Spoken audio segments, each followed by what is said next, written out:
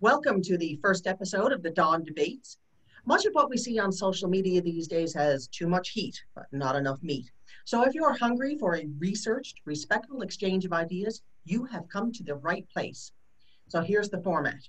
Speaker 1 is going to get 5 uninterrupted minutes to explain his opinion. Speaker 2 then gets 3 minutes to ask questions.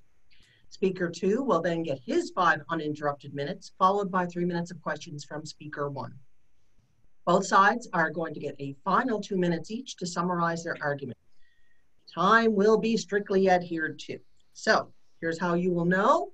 I am going to show you the yellow card when you have 1 minute left. And when you're getting within the final 30 seconds, you will get the red card. Please note that I will mute microphones when you are at the end of your time. Our debaters today are New Brunswick Premier Blaine Higgs and public policy consultant and author of the Sir Robert Bond Papers, Ed Hollett. Premier Higgs's government quickly responded to COVID-19 with a province-wide state of emergency on March 19. Less than a week later, they closed their borders to unnecessary travel. Interestingly, they've also had one of the lowest per capita incidents of COVID-19 in the country. On Mr. Hollett's side, on June 1st, he published a blog stating that new restrictions imposed by the government of Newfoundland and Labrador have been politically rather than medically motivated. This promises to be a very interesting and informative discussion. Welcome, gentlemen. Thank you for joining me. Thank you, Don. Nice to be here. Thanks for having us. Yeah, I'm very excited. This is going to be a great discussion. So without further ado, Premier Higgs, just let me start my time clock here. And your 5 minutes to make your opening remarks. Thank you, Don. I guess, you know, starting in this COVID situation was certainly unique to all of us. I came with a philosophy. I have a long career in the business world. I came to politics about 10 years ago now, but with the philosophy that we can do better. We can make better decisions. We can get better results for the money we spend. And that there would never be enough money or revenue in the system to support the continued demands and needs of individuals, unless we came with a new formula of how we get results for value of money spent. Internationally, you know, we had a budget that we put forward that was kind of I guess a too good to be true budget in many ways, because we dealt with many social issues. We had a surplus, we were paying down our debt, and no new taxes. And it was really good. It was passed within 17 minutes because of the COVID situation. Within 3 weeks, it's kind of irrelevant with what has happened. So that puts us into the new reality. We never did completely close down. You referenced that we did close our borders. We did to commercial traffic only. But in terms of businesses, we went back to about 26% roughly. But we have a lot of big, stable businesses that continue to run and continue to manage, and the commercial traffic continued to move. So we've seen now, as we've managed our borders, all of our cases have been related to travel. So trying to contain our borders has been paramount for us. And now we're starting to open up. In our changes we made in the last week, 2 weeks, 3 weeks in that range, we've gone, according to our CFIB, from about 26% to a 64% opening, with businesses being fully open. So we're on a ramp up. And my biggest concern, is that many of the discussions I have, whether it be federally or interprovincially, are related to today only. And we're not looking at the next 5 or 10 or 15 years. And I'm very concerned of what we have for a province and a country, 5 or 10 years from now. So my goal is every decision has to reflect the reality of today, but it has to more importantly, and as importantly, reflect what we need to do for tomorrow. So we're not surprised next year. I'm concerned about federal transfers in future years because there's so much money being spent. We evaluate every business. It's not a matter of just do we hand out money everywhere. It's how do we look at businesses and their survival, but how do we look at their ability to grow their business, or were they kind of on the bubble always and this just maybe put them over the edge? So none of the decisions are made arbitrarily. None of the decisions are being made because this is a demographic that people are in. They're being based on the reality of a path for our province for a long-term view and a long-term vision. And getting back as quickly as we can to a sustainable path forward, no new taxes.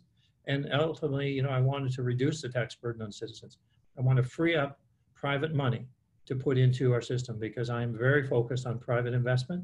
versus public investment in economic development. So this situation has caused us to do things very differently.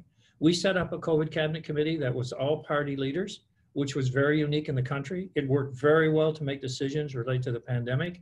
And now as we open up our economy, we continue to operate and I meet weekly with my counterparts in the other parties. And that has been working out well.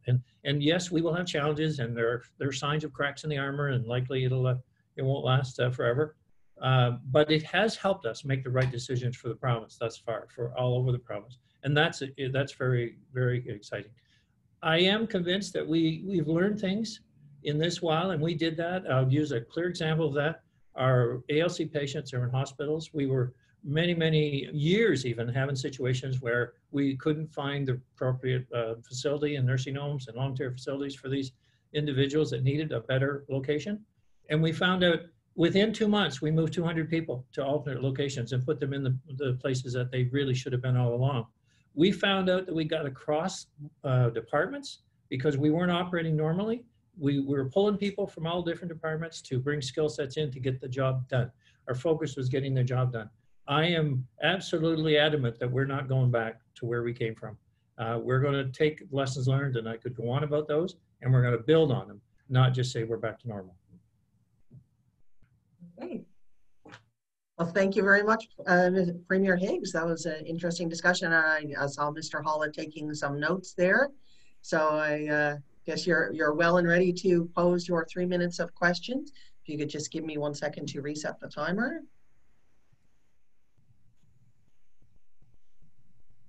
Okay, Mr. Hollett, your 3 minutes starts now.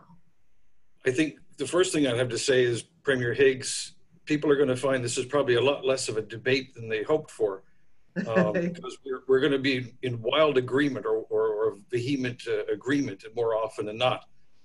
My first question is actually very simple. How did you decide to close the borders, or what prompted you to close down the borders to the extent that you did? And related to that, if you could explain to us, please, how you determined essential travel. So it turned out initially with us when we had the March break. So our March break was a little earlier. We watched the pandemic coming from around the world, of course, originating in China. But we had school kids that were traveling to Italy, and Italy was in an outbreak at that point. So we actually, and we have a member minister that's very focused on the international events and kind of the viruses that have spread in the past. We focused on and he's our Minister of Education. In any case, these students that came back, we said, look, we're not bringing them back into class. We'll isolate them when they get home. We're not bringing them back. And then a week later, we closed schools. And then we recognized that the bulk of problems were created through travel. And the only way we could control anything was having control on travel. So the essential services became, and they're controversial ones. They became commercially sensitive. So truckers coming in, bringing in goods and supplies. So obviously the case. Medical supplies, medical individuals, we've had medical professionals go across borders. So they were travel. But family, community travel for visitation, for social gatherings, it became an issue with nursing homes and such because, and it became very sensitive because loved ones in nursing homes, but nursing homes were one of the biggest areas of concern.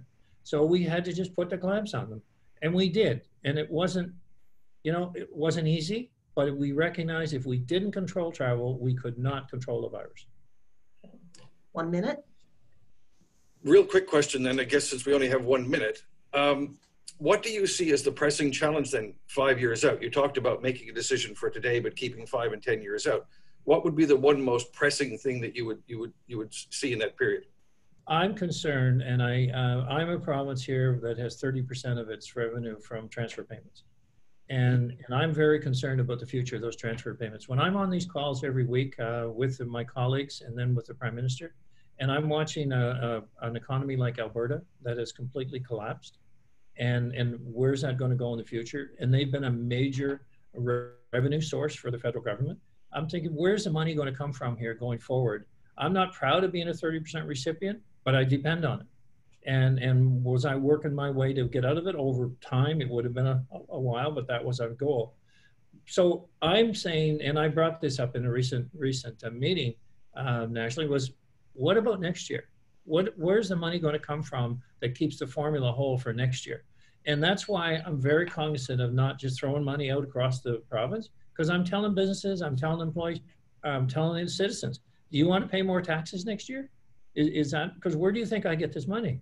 And the businesses, yeah, it'll come right back at you. If I start sending money out now, it's going to come right back at you in the future from whether it's my government or another government, because we have no other source. So let's just be prudent. And I've seen business owners really cranking it up. I've watched them come back, watch the social issues, because they don't want to be shut down. They don't want to cause an outbreak and cause us to shut down. They're really being part of the solution. So I'm pretty proud of that and excited. Thank you very much, Mr. Premier. And Mr. Hollett, it's now turning over to you for your 5 minutes. I've got 2 blocks of time, so I'm going to use it this way. I'm going to spend the first 5 minutes talking about what I see are the challenges or issues or problems that we face. And then in the second 5 minutes, I'm going to talk a bit about some ideas that I think the Premier and I are probably going to agree on, but that are going to be important going forward. The Premier pointed out, and I think takes good credit for, as his colleagues across the country can take credit for, acting very quickly and very effectively to respond to an emergency that was overwhelming in some respects. Some aspects of it were things that we had never seen before, but it's an emergency like others, and we had a lot of governments across Canada have a lot of rehearsed procedures to deal with that. The Premier did, I think, a commendable job, as his colleagues did a commendable job. Very quick to respond, but unfortunately, as we got to the other side of it, and in Newfoundland and Labrador, we actually crossed over the other side of it very quickly. Some governments have been very slow to identify that fact and have been very slow to respond. And that's, I'm particularly speaking here in Newfoundland and Labrador, which has been doing its thing for its own reasons. And I think that's where the problem comes, is that we're having this uneven development and uneven recovery, even though in Atlantic Canada generally, we're probably in a very good shape. I think there were some encouraging discussions amongst the premiers about an Atlantic bubble. We'll talk about that a bit in the second 5 minutes, hopefully. But what I want to emphasize is that this whole strategy that the governments have had for dealing with pandemics from the beginning, and we've heard this phrase now, is not just about flattening the curve, but about living with COVID, which means living with COVID. We've had in this initial round a sense that government, or from some people in the community as a whole, that we have to go to 0 cases before we can do anything. I don't think that's really going to be successful. Our strategy assumes that we actually have active cases in the community. As long as our hospitals and long-term care are safe, we should carry on about our business as best we can while taking some sensible precautions. I think that's where what the problem has been and where the challenge has been. And governments in Canada, unfortunately, I don't think, particularly in my province, have been quite as nimble and as flexible and as agile coming out of the COVID first wave as they were going in. I think we have symbolically of that, and the border closings in Newfoundland and Labrador's case are symbolic of the love of barriers in between provinces and trade barriers. Those we have a great deal of inertia and a tendency to be to push to keep things the way they are, and I think that's a challenge we face very significantly. And we have collectively a challenge, therefore, to change government, which is what's been holding us back. This has a very real impact on Canadians generally and on people in the Atlantic region specifically. Just before we started recording this, Royal Bank of Canada released its most recent estimate. And the forecast is that the economy in Newfoundland and Labrador is going to shrink by about 10% this year, in New Brunswick by about 5.3%, Nova Scotia by about 5.6%. That problem is going to be, that shrinking is going to be made worse if we don't get the recovery part right, and we don't move swiftly and nimbly and agilely to reopen the economy and allow people to get back to work, doing the things they need to do, providing essential services to the people in New Brunswick and the people in Nova Scotia, Prince Edward Island, Newfoundland and Labrador, that we need every day, whether it's haircuts for people who are follically challenged like me, or in many cases, important healthcare. And I think that's where we've got to be very concerned. It has an economic impact and a health impact. And as much as COVID would be disaster if it was allowed to run rampant, we have the other side of that, which is that if we don't recover cleanly, if we don't look forward and understand that we have to live with COVID, meaning we have to live functionally as we did in the past, but with some new conditions, we're going to suffer greatly in the future. Now, that didn't take me 5 minutes to say, and it's a lot easier to say than it is to fix, but I think that's the frame of where I'm coming from. We have some problems with bureaucracy. We have some problems with inertia in Canada anyway. Governments like to keep things the way they are. And the challenge is then how to move forward.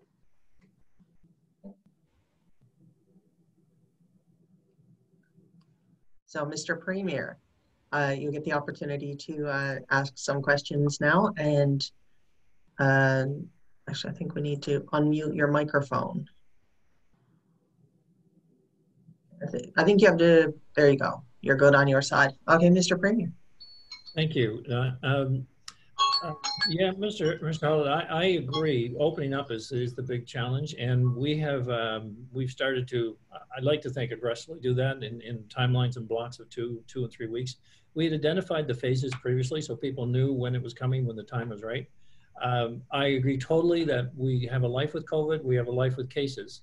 We've been, somewhat challenged or questioned about opening up the province when we have the situation in the northern part of the province that's a particular long care home. But we said, look, we were going to go in with a group and we were going to test in great numbers if we had a regional approach, but we were not going to shut down the rest of the province. We were going to keep it moving. So I guess, thinking if it's my turn to ask a question, in relation to what you see as how we live with COVID, what do you think is realistic for the restrictions that we just are going to be a way of life, and that we have businesses and people get on with it, and that, that particularly relates to school openings and daycares, because that's the area that people this fall are going to be very susceptible and wondering, do I dare send my kid to school? Should I continue to stay home? I'm of the mind we just got to get on with it. I tend to agree. And I have the luxury of living in Newfoundland and Labrador, where we have now been about 6 weeks since we've had, it's about a month, about 4 weeks since we've had local transmission related to travel. The last case that was announced publicly is a single traveler, and there's been no subsequent transmission. So we could all be down here dancing around naked, singing, Kumbaya, in all in the one spot, and nobody's going to get COVID because the disease really isn't active.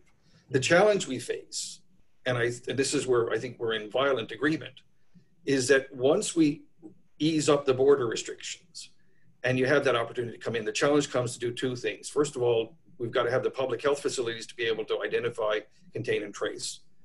But the second thing is, and it's actually, I think, getting people used to the idea that you'll carry a mask in your pocket, you carry a set of gloves around with you, you'll keep your physical distance from people,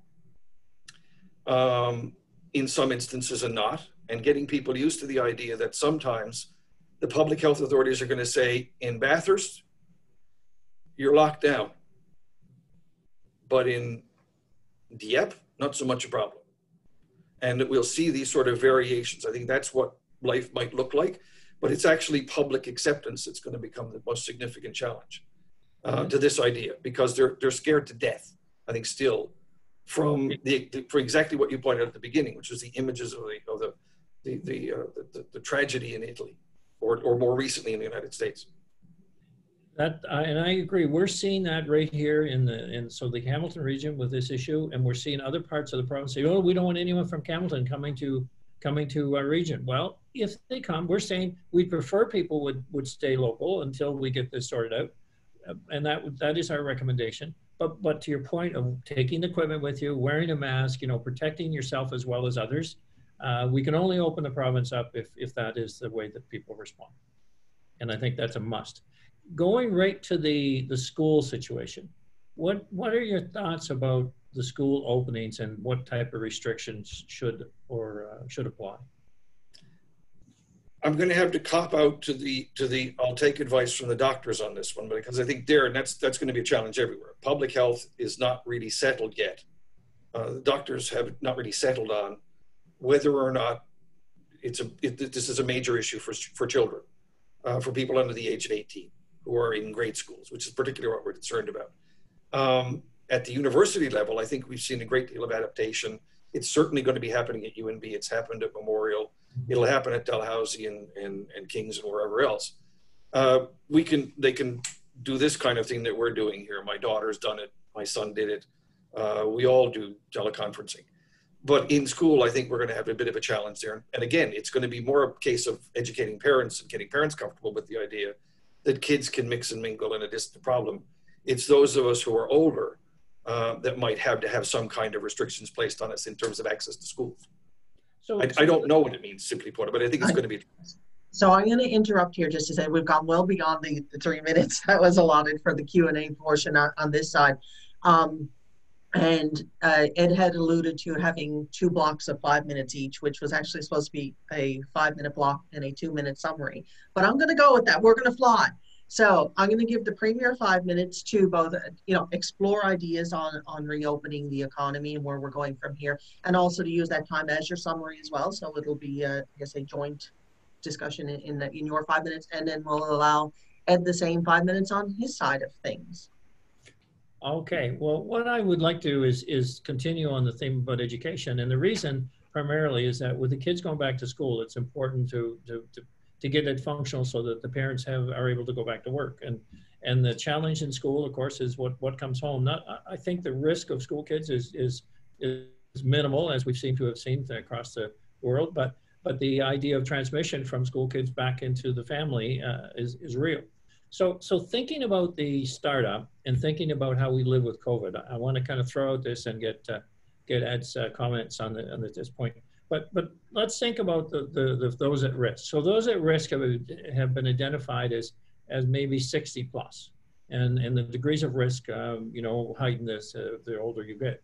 So when you think of that and you think about, okay, well, the working class are basically, let's say 60 minus or less than 60 years old or 65 and under. So if you think about the working class getting up and running, and you think, okay, well, we have an obligation, and I use we because I'm in the 60 plus category, a little farther along than I will talk about in this session. But I think about maybe it's a situation where we have to think about, in the 60 plusers, how do we protect ourselves? How do we be cognizant of when we're moving around in the community and when we're meeting with family and potential friends and that we, have maybe been associating with others or out in the working world? And how do we isolate in that sense to allow the economic development side of our recovery? And that would be those individuals, let's say 65 and under, get on with life and absolutely just get moving. And so we take a responsibility ourselves in this age group to make an obligation one to another that we are going to find ways to protect ourselves and others that we would most normally associate with, so that we can get on with the economic development. So I'm kind of giving that aspect some thought, because I think that then shifts the onus and it shifts the exposure to our economy growing in a way that just has to get on with it, because the risk is less for those individuals. So I'm not taking the full 5 minutes either for that, but I'd like to go because I feel it plays a big role in our economic growth and movement. Ed, over to you. Let me first of all respond to that and pick up on that thread. I think actually, Premier, you've hit on what I think is one of the most challenging, but one of the most workable and viable approaches to take, which is for governments to trust the public, to trust ordinary citizens like me, who are not that far behind you in age, to take a few simple rules and apply them into our own situation successfully. So that I can deal with my mother who's in her 80s, my sister who is in a vulnerable category, and people in my own family who are in vulnerable categories in my own house, and carry about my life so that we will have this and we'll be able to work it out ourselves. I think that's but that's going to be a challenge because I'm sure you've experienced it. I experienced it in my earlier life. There's a tendency to want to overmanage and micromanage from government into the public. What happens if we take those rules away? Oh my God, anarchy will follow. And I think that's a challenge. Actually, it's probably a challenge more for politicians in some cases, more than it is for the public servants.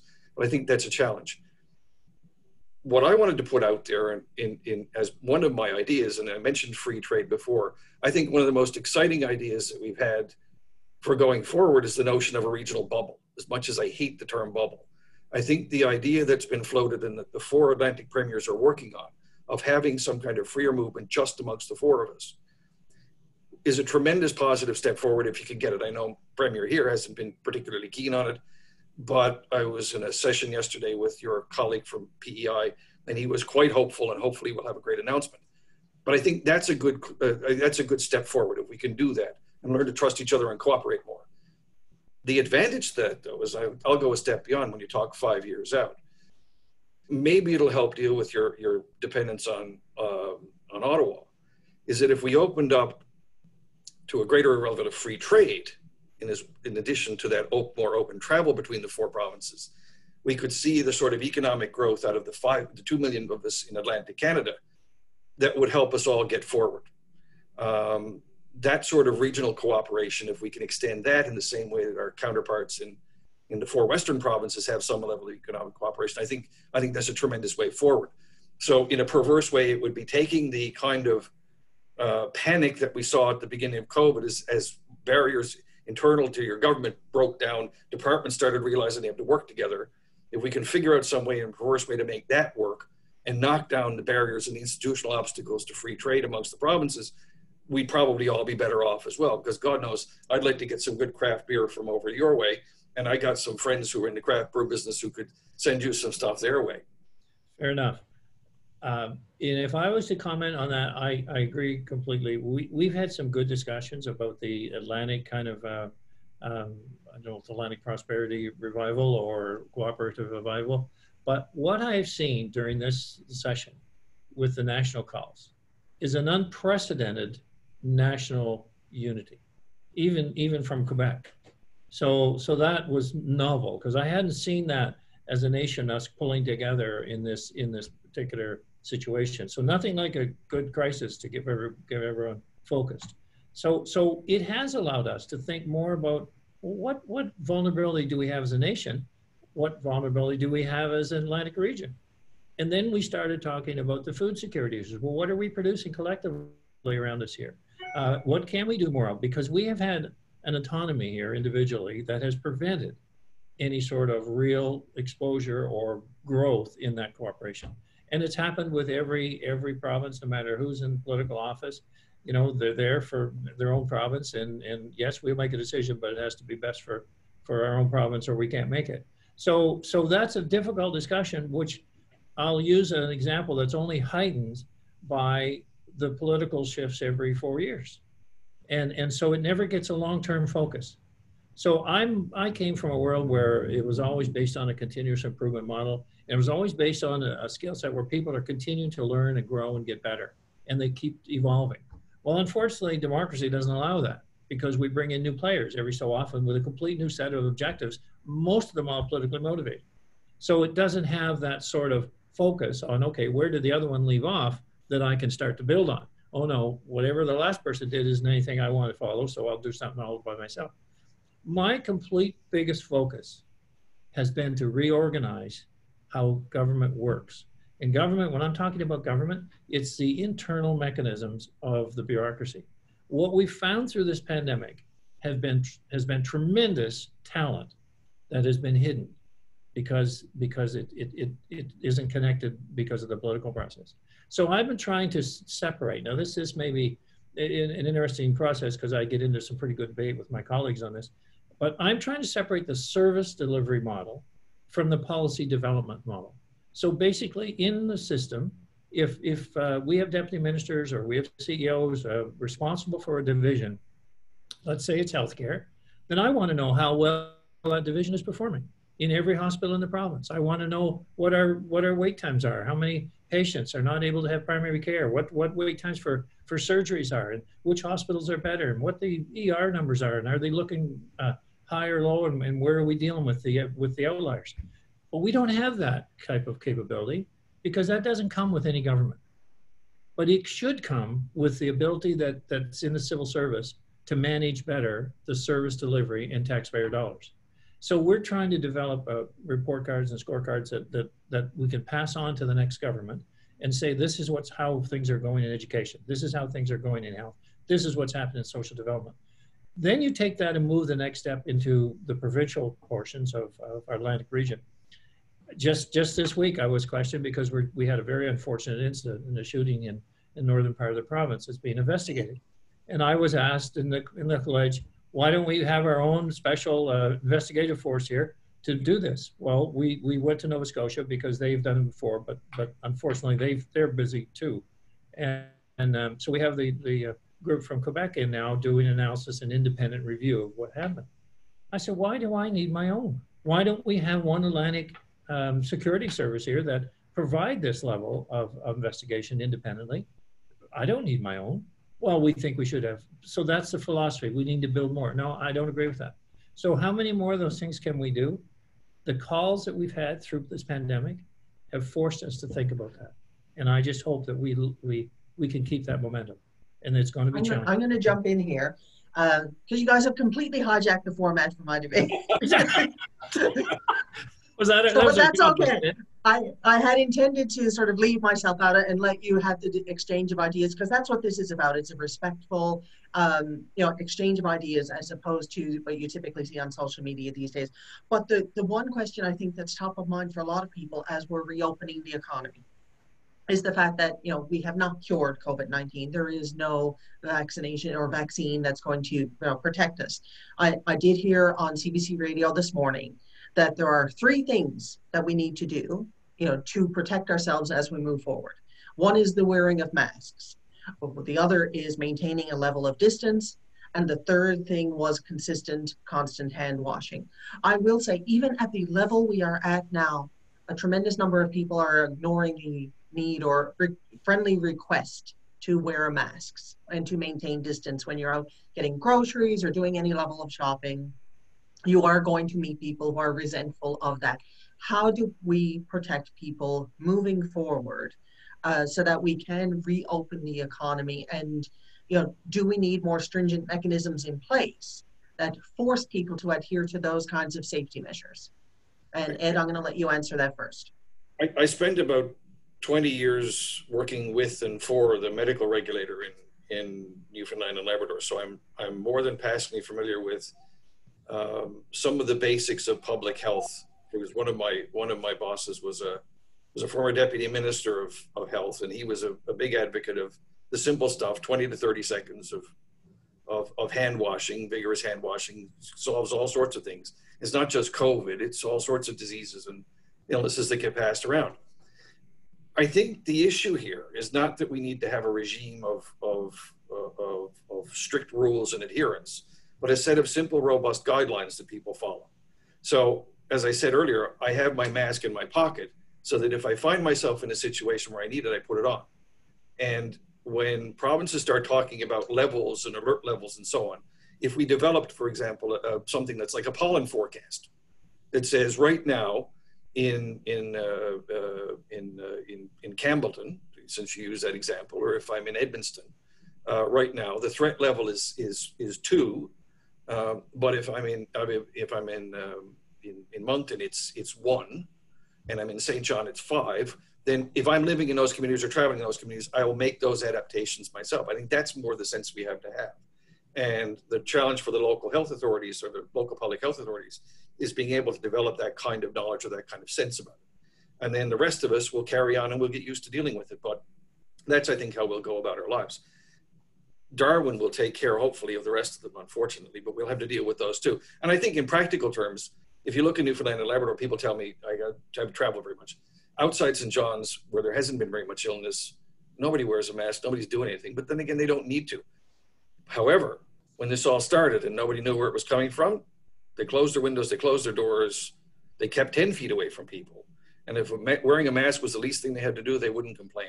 I think people react much better than we give them credit for. Mr. Premier, you have the final remarks here today. So I agree. I think people will react and be responsible. I mean, we do have the outliers, but for the most part, we can never enforce this to the degree of full protection. we have to rely on individuals. I've said that most often in my press releases and every day updating on COVID. It's like people need to respect each other. They need to have a respect for seniors. They need to have a respect for those that are more vulnerable in this process, and we get on with our business. I think it's basic common sense. We're going to learn this is going to become a way of life until there's a vaccine. We might as well get used to it. We need to get back into life as normal as we can at this point. You know, have the mask with us, be cognizant of that, and say to people, and to making people aware, because I know Ed made a comment earlier, you know, about yeah, we wear it in government if we have a problem. That's the nature of the business we're in. But there is a responsibility here that we have to take. And I got to say that going with the COVID cabinet committee that we've had, and the other 3 leaders being part of that with me, it's allowed us to decide on what made sense. And then we weren't out there sniping at each other about what didn't make sense. And that has been a major benefit to how we've managed this process in New Brunswick. It only gives you a signal of what is possible if politicians can collectively get their act together. Well, thank you both very much for your time. I've really appreciated your participation in the very first episode of the Dawn Debate. Thank you, Don. Enjoyed it as well. Thanks very much for having us. Thank you, Ed. Take care. You too.